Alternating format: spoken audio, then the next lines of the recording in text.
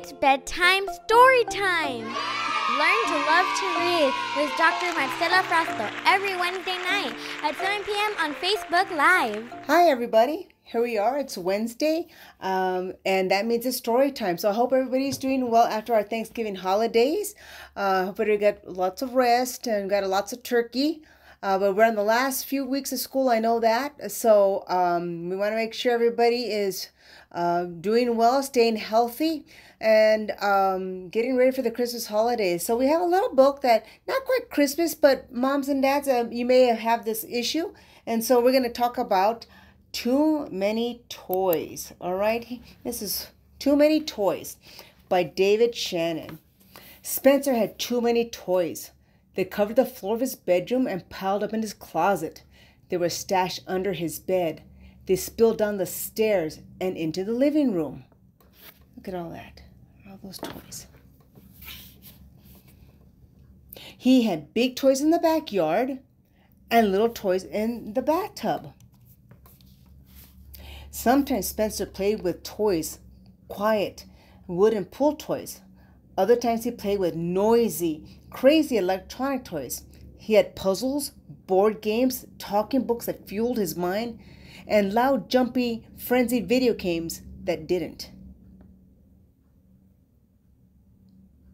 Spencer liked to make his toys into a parade that stretched from one corner of the house to the other and back again.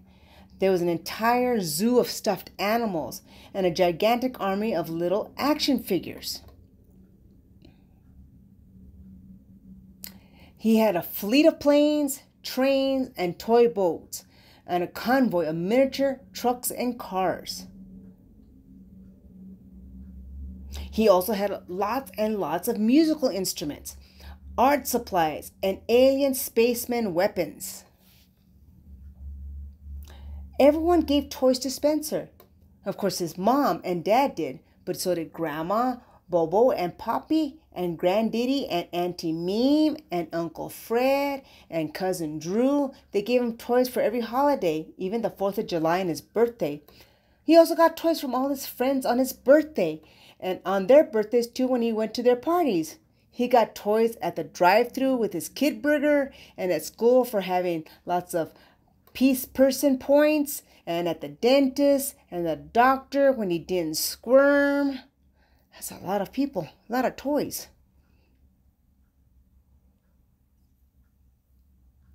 That's a lot of toys, right?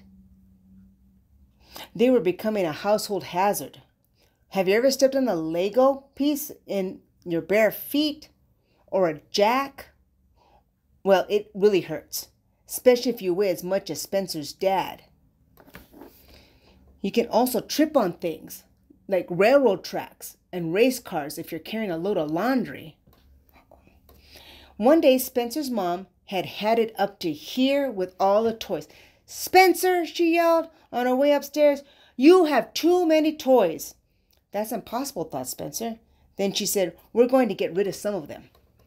"That's a catastrophe. Pick out which toys you don't want," she ordered, "and put them in this box." "But I love them all," Spencer cried.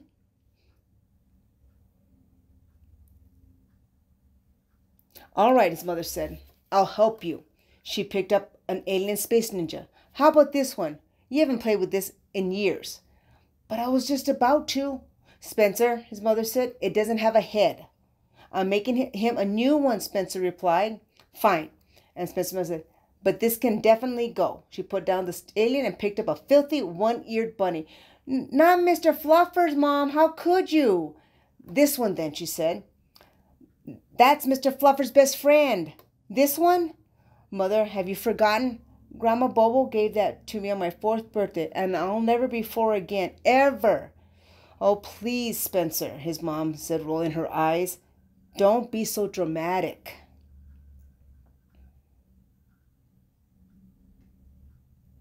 "Okay," she said, "you can keep that one, but I'm giving away this pig and the Johnny Choo Choo."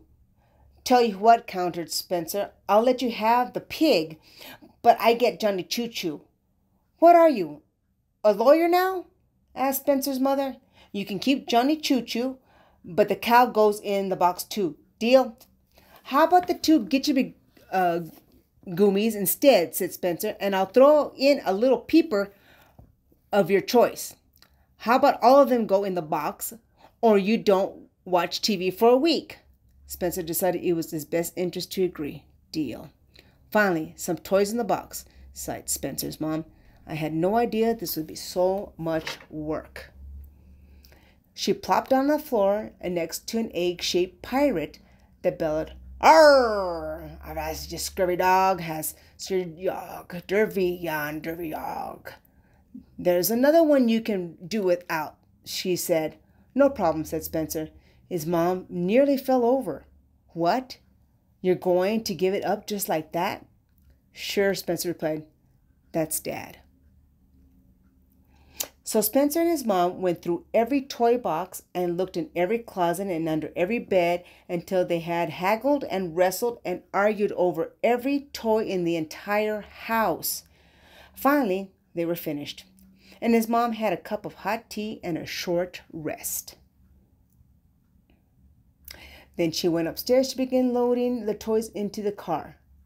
But instead of a nice, neat box of toys all ready to go, she saw a big, messy pile of toys all over the floor.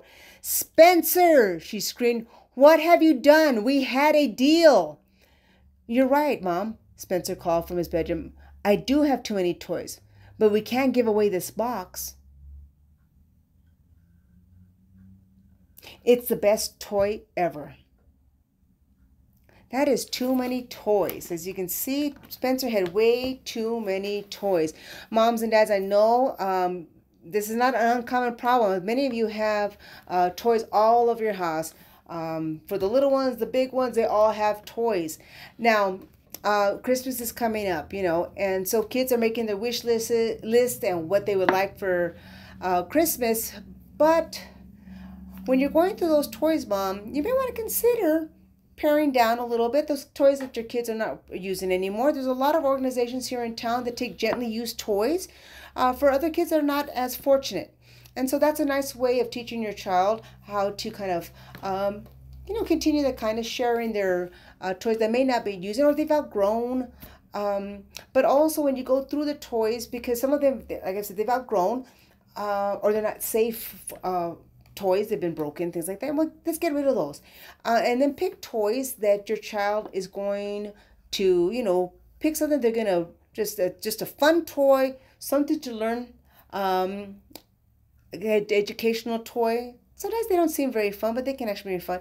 Electronics are okay once in a while, but as you can see by the end of this story, Spencer just loved the box.